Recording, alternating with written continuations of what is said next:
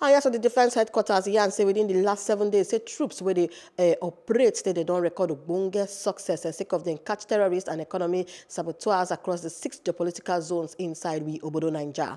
The coordinator of defense media operates Major General John and then Yan this one for Abuja as in they update a military operation inside we Obodo. Troops of Operation Lafia Adoli conducted a series of offensive air and ground operations on terrorist enclaves at different locations in Borno, Yobe, Taraba, and Adamawa states.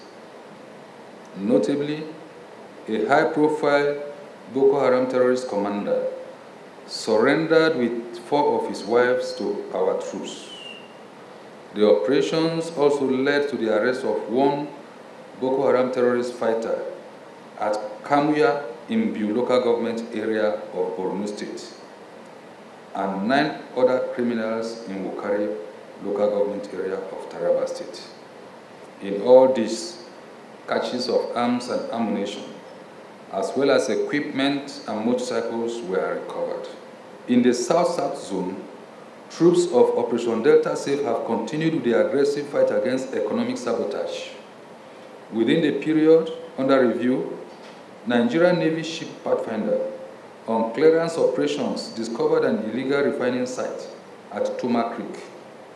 The site had 4 metal reservoirs and 6 jerrycans of 25 liters laden with an estimated 320,000 liters of automotive gas oil and 1,500 liters of dual-purpose kerosene.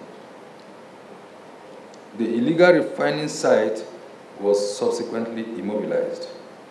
Relatedly, within the period, troops of 146 Battalion discovered and destroyed a reactivated illegal refinery containing unspecified quantity of petroleum products at Oputumbi in Boni local government area of Rivers State.